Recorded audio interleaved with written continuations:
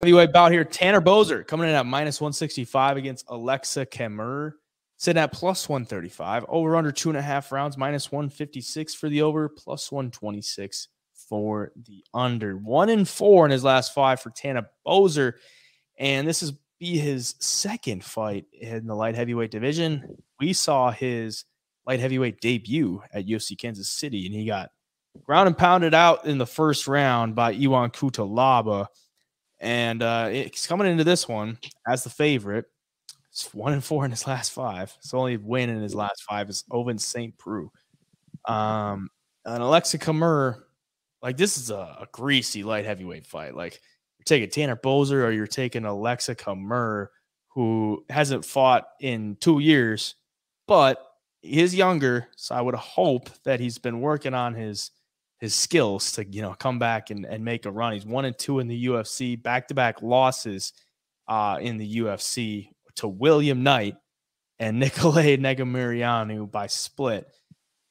So I really hope he's been working on his skills and just been in the gym grinding. But if he comes in here and he looks, flat or like he hasn't improved much, it's probably going to get cut. I mean, that might be why he's fighting, because they want to, see if he can stay here or not. Same with Tanner Boser. I think the loser probably gets cut. And this is just as greasy as it gets. Like, probably not something you want to get too invested in, but what side you lean in? Yeah, for Tanner Boser, it almost feels like he's lost a little bit. Like, he doesn't know where he belongs, which division.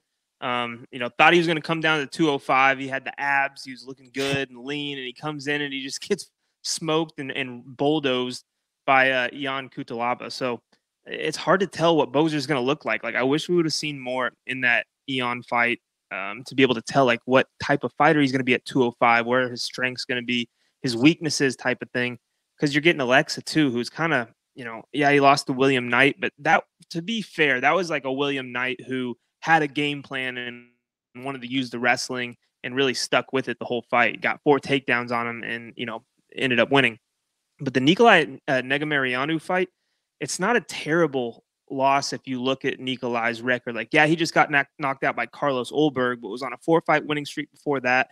Beat Ior Potiera, who's a pretty dangerous guy, and beat I believe he beat Kennedy and Zechiku as well. But regardless, Aleksa Camur in there outstruck him by like almost 31 shots in that fight. So it's not like he got blown out by Nikolay. He hung with him.